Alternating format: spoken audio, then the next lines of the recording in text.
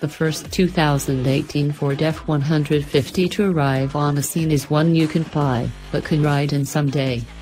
That's because it's reserved for law enforcement duty only. Ford says the F-150 police responder introduced today is the first pickup truck it expects will be certified for high-speed pursuit use, up to 100 miles per hour, by the Michigan State Police and Los Angeles County Sheriff's Department. The 2018 Ford F-150 police responder joins the Explorer Police Interceptor utility and Taurus Police Interceptor, as well as the non-pursuit rated F-150 Special Service Pickup, Taurus Special Service Sedan, Expedition, Max Special Service SUV and Transit Prisoner Transfer Vehicle in Ford's extensive law enforcement vehicle portfolio.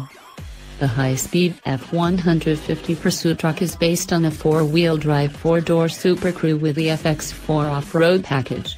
Peeking out behind the new police responder's massive push bar is the 2018 F-150's new face, featuring a wider grille, a contoured bumper and larger headlamps.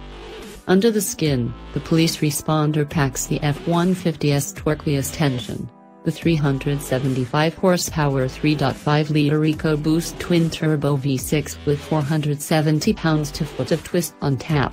It's hooked to Ford's new 10-speed automatic, switched from a console shifter to a column shifter to make room for the lights, sirens, radios, computers, ordnance and such that are custom